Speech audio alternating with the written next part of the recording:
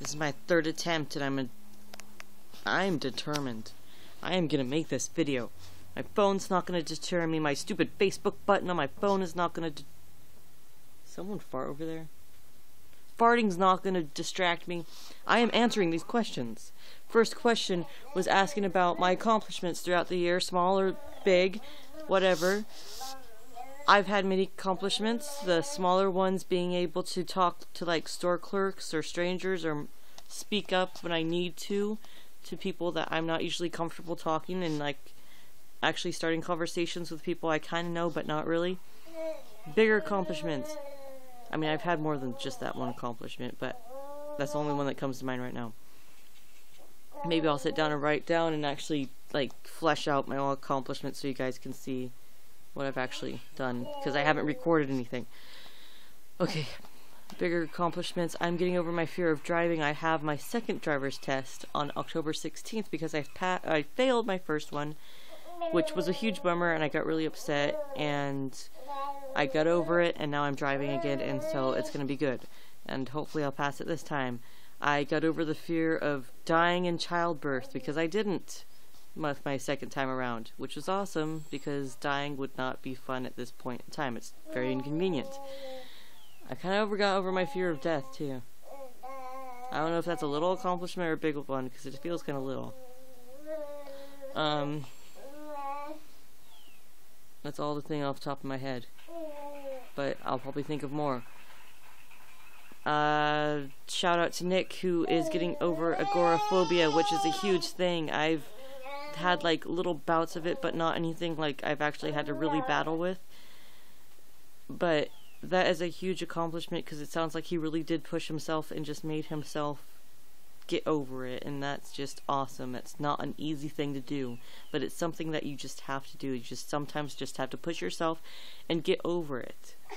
I know it sounds kind of harsh because you're just like, this is an emotional problem, this is a mental thing. It's like sometimes you just have to suck it up, put your big pants on, and just deal with it. It sucks. It's the hard, cold, hard truth, but it's the truth. Somebody talked about the fear of the anticipation of getting an anxiety attack. That is a crappy feeling because good, my phone's still recording. It's a crappy feeling because you already have to deal with anxiety attack, but then you have to deal with the fear of having an anxiety attack, and that's no fun. I'm offering a solution. Every negative thought you have, replace it with, like, not every single one, but like if you start to think of something negative. And I know it's sometimes hard to catch yourself in that thought because you just kind of, it's right in the back of your head, but you need to be vigilant, pay attention to how you're thinking, and when you see something that you do not like, you change it. Even if it's something like you just don't like that you're thinking like this, or you don't like the way your brain starts to work and you don't know what else to replace your thoughts with. Just think of something that makes you happy, something that's just like warm chocolate chip cookies, or a good memory. Place it with a good memory. Everybody has at least one. Something that makes you feel at home, something that makes you feel comfortable, and soon that you'll get into that habit of replacing every time you feel bad and start thinking negatively, you'll automatically think, oh, I need to replace this with a good thought. It will become a habit, and soon you'll get out of that practice of thinking negatively, and then you'll be able to build up to having less negative things in your life. And I believe that a more positive attitude, a more positive mindset equals less anxiety, less depression.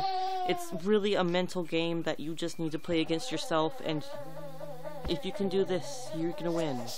Is it still recording? Okay. I'm really paranoid about it stopping recording because I really want to get this video up. Somebody mentioned my weight loss. I did recently have a baby, so that helps. He does nurse, so that helps too. But also I went gluten-free, which really helps. It's a hard, I mean, it's not because we're allergic or anything, but it does make us sick now that when we eat it again. It's just one of those things, like, we could cut out of our diet and it really wouldn't, like, it's just seemed like a healthier choice to cut gluten out of our diet. Wheat, bread, pasta, all the good tasty stuff, the stuff that your body craves but doesn't really need. And also I started Shea Loss. It's 2 days Shea Loss, and it's kicking my butt. I am so sore right now, but it's going to be so worth it at the end, because my body's going to be awesome, and I'll be able to lift my babies up and be like bench press my toddler and my baby at the same time. And I know this is a quick one. I'm going to get a real camera and actually make a real good video, but I need to get videos up more because I want more people to subscribe, because I want more people to start talking about these issues, because I want everybody to feel good. And there's my toddler drinking his juice. Yay! And I wanted people to feel good because I'm starting to feel good, because I'm exercising and I'm replacing bad thoughts with good ones. And it's just that simple. It's just a good way to start. Hi, Royal. You're looking at me through the video camera? Okay, don't touch any buttons. So I'm gonna go because I have cranky babies and I have to go to the bathroom. So I leave you with this. Things will get better. And cute toddler. Hi, Mama. Say hi, everybody. I love you, Mama. Say good night. Good night. Bye-bye. Bye-bye.